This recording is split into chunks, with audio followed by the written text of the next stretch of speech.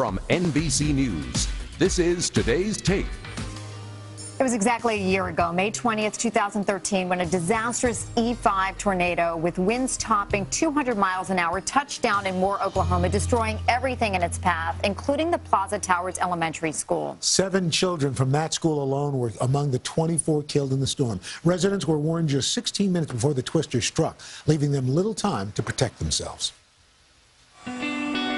1 year ago today, a deadly tornado tore through the city of Moore, Oklahoma. Oh my God! He's falling out of the sky! Taking with it the lives of 24 people and more than 1,000 homes. I could just see everything was gone. The mile-wide path destroyed neighborhoods, businesses, and schools. I came out and I saw the cars and I saw the houses and I just started crying so hard. Although evidence of what happened here still remains, Moore is determined to rebuild. In 2013, only 16% of Moore residents had below-ground storm shelters. Today, that number has risen to 24%, preparing themselves should the city face a future storm. But whether it's tornadoes in the plains, hurricanes in the east, or wildfires burning out west, you want to be ready when severe weather strikes. And here with important information, Kevin O'Connor, host of This Old House. Kevin, good to see you again. Good morning. So being ready is the key. We can teach you how to build a strong house, and that's important, but being prepared is the #1 thing. So a couple things to think about. Sure. Awareness. Know when the storm is coming. The American Red Cross has got 2 free apps for your cell phone. It'll alert you to hurricanes and tornadoes. They're terrific apps. And in the case of tornadoes, it'll send out an active alert, whether you're watching the weather or not, so you'll know. Download that Think right about now. a kit. You do not want to be shopping the day of the storm. So you've probably seen these items talked about before: water, non-perishable foods, flashlights, but a couple things you might not be thinking about.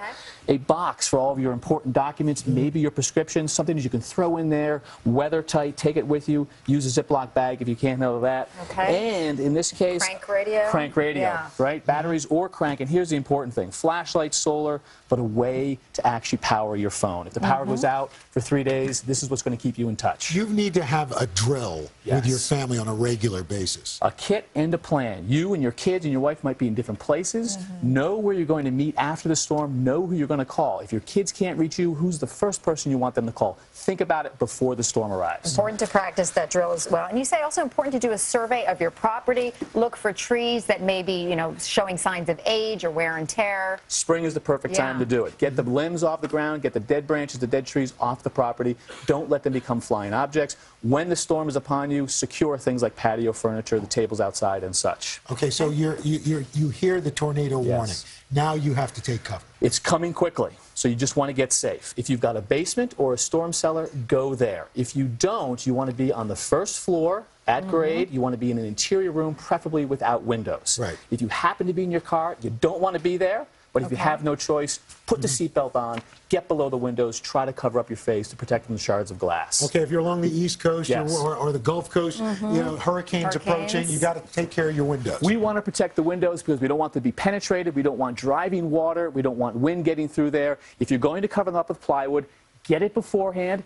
Cut it so that it is the size inside of the actual jambs and the trim on the outside. And the time to do this is now. Now. Do it now. Get this 5/8 inch or thicker, cut it to size, and secure it, not necessarily with screws, but something like a barrel vault. This is going to be coming on and off. Sure. So you want to protect keep it around every hurricane season. And in Tornado Alley and hurricanes, they're making these newer windows that are a little bit more impact-proof. This is an active system. You have to do something. This is a passive system.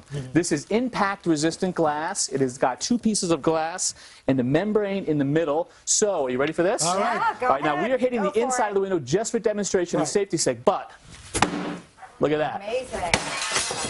That window glass is broken, but the membrane between there is not. No penetration. Incredible. No driving wind, no driving water. How much more do those cost than, say, regular windows? This window is $400, comparable size, $200, so about twice the price. All right, but they pay for itself. Absolutely. If you got a disaster. All right, Kevin, thank you so much. Thank you. And still to come this morning.